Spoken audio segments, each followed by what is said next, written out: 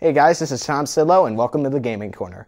Today we're going to be reviewing Power Rangers Dino Thunder for the Nintendo GameCube. So let's not waste any time and dive straight into the review.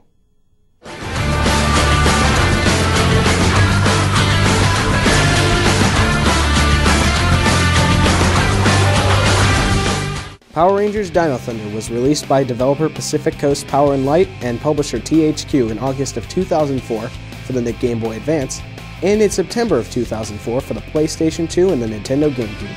For today's show, I'll be reviewing the GameCube version. In this game, you can play as the many different Dinozords as you attempt to defeat the evil Zeltrax and his monsters. Throughout the game, you can collect different items such as the Dino Eggs, Dino Gems, and Power Morphers to unlock bonus Zord power games where you can play as Zords from the past two seasons before Dino Thunder, Ninja Storm, and Wild Force. Now, I personally consider myself a very big fan of Power Rangers, so I have high hopes when I play a Power Rangers game. I'd say we should begin by watching a little bit of the intro video just to get ourselves in the right mindset.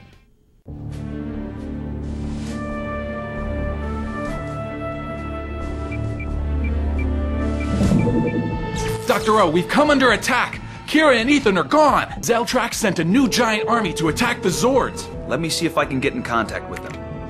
Kira, Ethan, do you read me? Dr. O. Hold on, you two. Okay, Connor, it's up to you to rescue them. On my way, Dr. O. I'll get them back.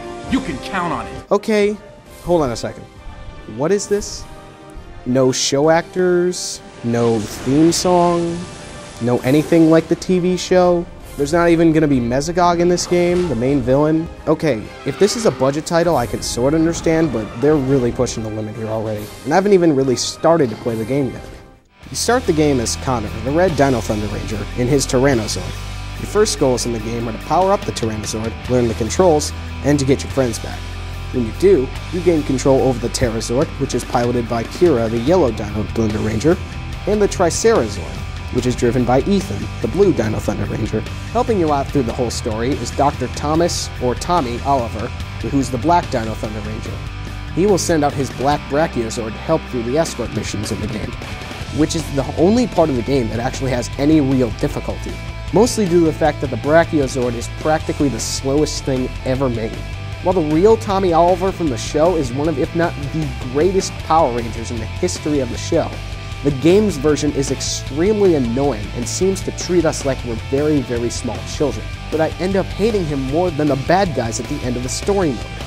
I do know that this game is meant for kids, and I know it's a budget title, but that is not an excuse for a game to really be bad.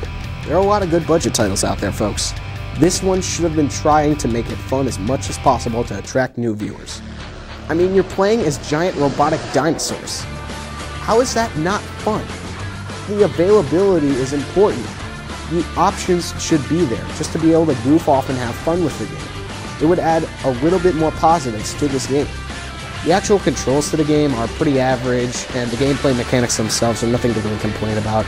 It's just a bunch of easy, tedious tasks, one after another. Even the power games, they're just a bunch of missions with different Zords. This game just feels like there's something missing to it. There seems like there's a little extra that needs to be in this game to make it fun. Some little nice bonuses here and there. They make it look like they actually put some effort into this game, because it looks like they didn't really put any effort into this.